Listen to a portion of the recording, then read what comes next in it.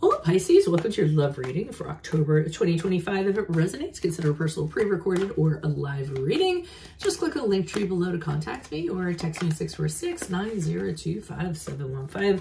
Otherwise, let's get to your reading. Holy Spirit, angels, divine guides, universe, can you please provide your truth, your wisdom, your clarity, and your insight for Pisces, for love, for October 2025. What do you see? What do they need to know to reach your higher crown, become closer to universe and closer to divine? Energies prior to October for love, we have the Chariot card in the upright, which is the card of Cancer. Make sure you click on the Vimeo link below for this month's Vimeo reading, which will be the Hunter's Moon, which is from October 16th to October 17th. In that spread, I'll have what do you need to release, what do you need to hunt, and how will you be prepared best prepared after the Hunter's Moon. Six of Swords is in the upright for energies in October. In my playlist, your 2025 Sun Moon readings that continue to come out here and there. Put your requests in the comments, I'll put you in queue. 2024s are still in there, see if they ring true for you or someone you know. And we end on the Page of Pentacles in reverse as you move out of October into November. Finally, look me up on Facebook, Instagram, TikTok. Like, share, subscribe, donate, refer a friend in support of my efforts. That's always, always greatly appreciated. So Pisces, what I'm seeing prior to October, it seems as though you have a goal in mind regarding a person. So I feel as though you had a person in your sights and you were very set on them, almost to the point of it being a conquest of sorts. I hate to use that word, but I mean, you know, we point our efforts or emotions towards somebody and we're so excited about that person, we're so enamored by that person, and then we actually get that person. It's a big like wow moment. We feel like we're on top of the world. So I do see you focusing primarily on this person and this person only, and deciding I'm going to be very determined, or you were very determined and very focused to have this person in your life come hell or high water. So that's what I'm seeing prior to October. Now in October, I believe this is a two-way kind of street here. Pardon the coughing. I just got over a cold. That's why I've been absent for a little while.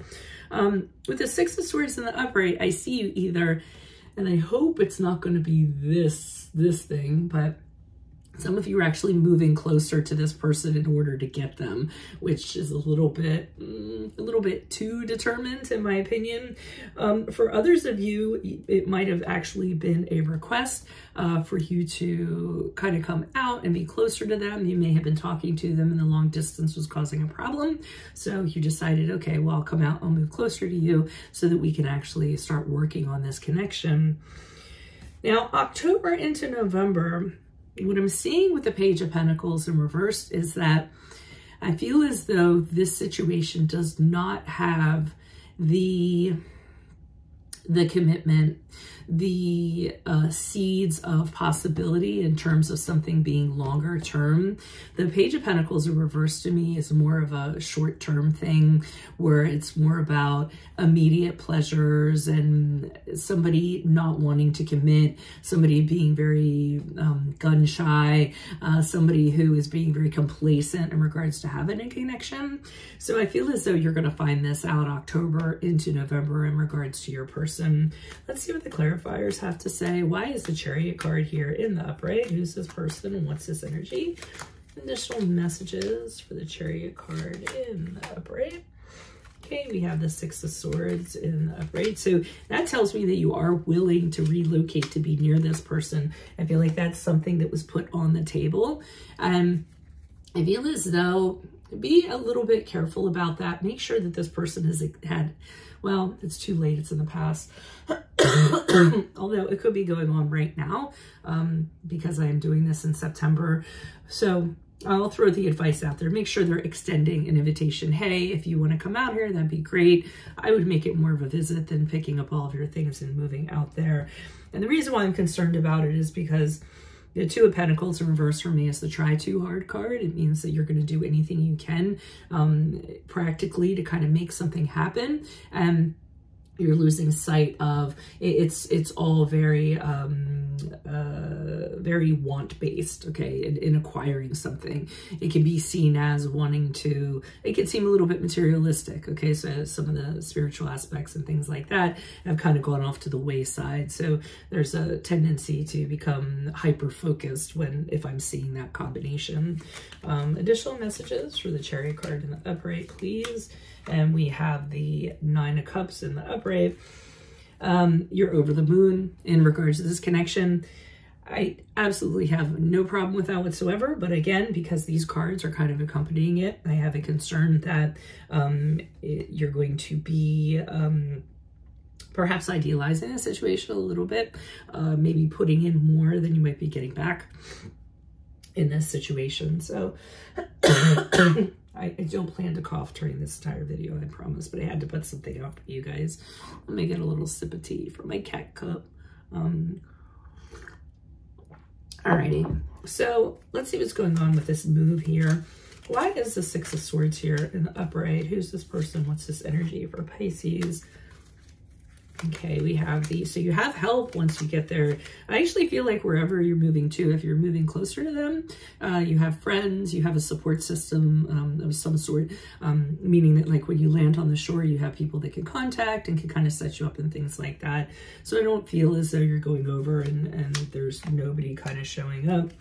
We had the Queen of Swords in reverse, wonderful, whoever that person is, and the Star card in the upright, which is a good card, the card of Aquarius. But Queen of Swords in the reverse indicates to me that there's somebody that is disagreeing with this. Could be somebody on your side, somebody on their side. They definitely are giving someone the business, so to speak. So they're definitely saying some things that are very hurtful, very bitter. They're not lacking any compassion or understanding for what you're doing. At times it could be an ex, it could be your ex, it could be their ex. But with the Star card in the upright, I see you seeing this person is your soulmate. And I feel as though you're saying this person is my destiny. This is the person I'm supposed to be with. I have all the faith and all the hope that we are finding each other at this present time. And then everything's going to work out wonderfully and we can overcome any challenges kind of standing in our way, like the Queen of Swords in the upright. Why is the Page of Pentacles here in the reverse? Who's this person? What's this energy for Pisces? We have the World card in reverse. Okay. So with the World card in reverse, I'm getting that things aren't quite adding up. Once you kind of go from October to November, it seems as though maybe there's some things that you're noticing that have gone awry, or red flags, or things aren't necessarily following the course the way that you had envisioned them to be. And sometimes that can be our downfall. Our outcomes, our expectations can really be the root of what causes our disappointments, rather than letting things unfold organically and dealing with what's in the present. Temperance card in the upright, which is the card of Sagittarius, is telling me that despite all of this going on, you're kind of trying to keep your temperament very level.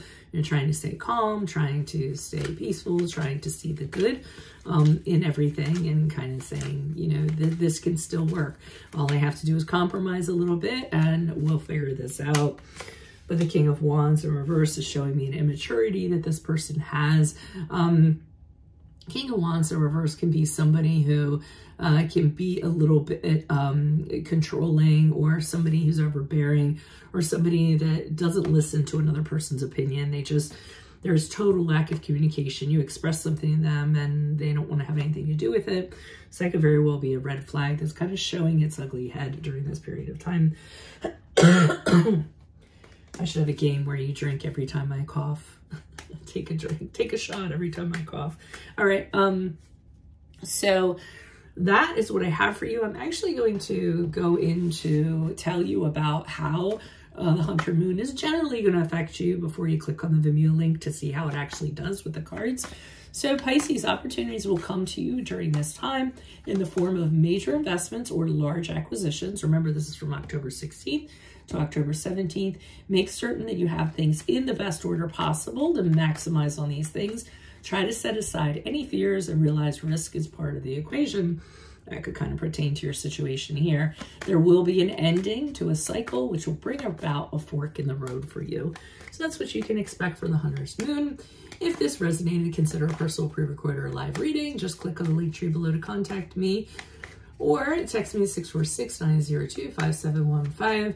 Otherwise, make sure you click on the Vimeo link below for your Vimeo reading about your Hunter's Moon, October 16th to October 17th, what you will need to release, what you will need to hunt or go after, and how will you be better prepared after the Hunter's Moon in my playlist for your 2025 Sun Moon readings. Put your requests in the comments. I'll put you in queue.